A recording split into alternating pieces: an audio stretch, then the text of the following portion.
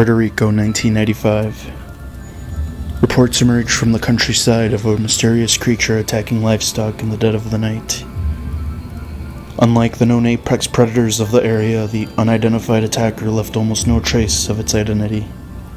The only evidence left by the perpetrator are a series of neat puncture wounds on the chests of the victims.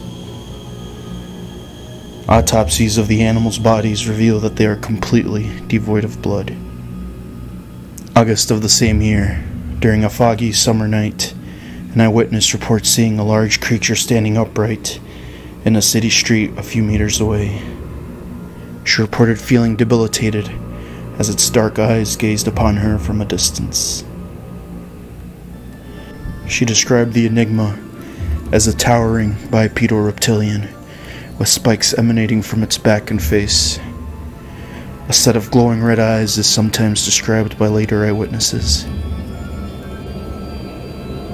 When the sun arose the next morning, 150 farm animals and house pets lay dead. All had the signature puncture wounds of the mysterious attacker, and all were devoid of blood. None of the villagers reported hearing cries of pain or the sounds of a struggle. These incidents were initially attributed to satanic cults in the area. As the number of deaths grew, people began to speculate that the efficiency and stealth of the killings were the work of a new super predator. They called it the Chupacabra, roughly translating to goat sucker. It gained its name for its affinity to suck animals dry of their blood. As news of the terrifying creature spread, countless reports of Chupacabra attacks emerged from North, South, and Central America and the Caribbean. Farmers and villages from all over the American continent reported seeing the red-eyed demon prowling the dark countryside for its prey.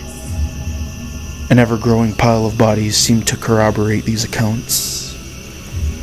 The Chupacabra evaded capture from hunters and trained military trackers sent to capture the elusive creature. Panic spread amongst the rural Americans as the Chupacabra claimed countless victims. Its attacks came with no warning and were often sporadic in nature. At the peak of the Chupacabra panic, my own grandfather was overcome with fear of the goat sucker. My uncles, armed with rifles, guarded the livestock, often through the night, for a few months until the panic died down. As quickly as the Chupacabra had appeared, it vanished. Sightings and reported attacks began to dwindle in the 2000s. Sporadic reports of attacks came from all over the globe. Major attacks were reported in India and China. Eyewitnesses claimed to have seen a creature resembling the popular description of the Chupacabra. What is the Chupacabra?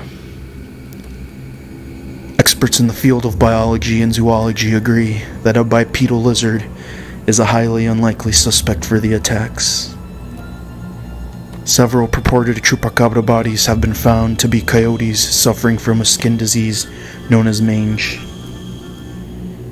The disease causes hair to fall and skin to shrivel.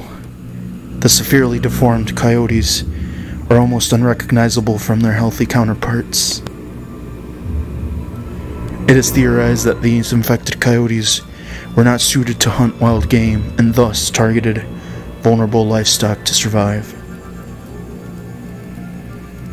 Eyewitness accounts are attributed to hysteria surrounding the uptick in coyote attacks.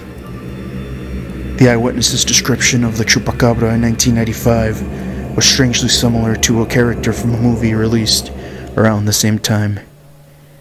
The eyewitness admitted to seeing the movie, but stood firm in her recollection of the sighting. Was the Chupacabra a new super apex predator that rivaled humanity's hunting prowess, or a figment of our imagination? We might never know. Who is to say what hunts in the night?